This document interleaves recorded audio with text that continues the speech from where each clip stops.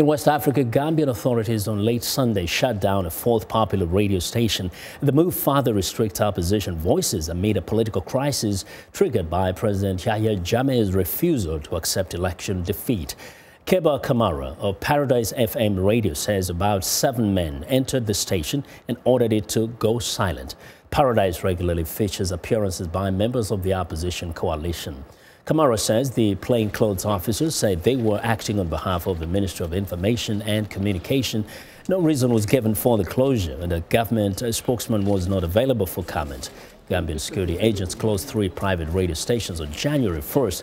Teranga FM, Hilltop and Afri Radio, which offered an outlet for the opposition. As of Monday, all 3 remain off air.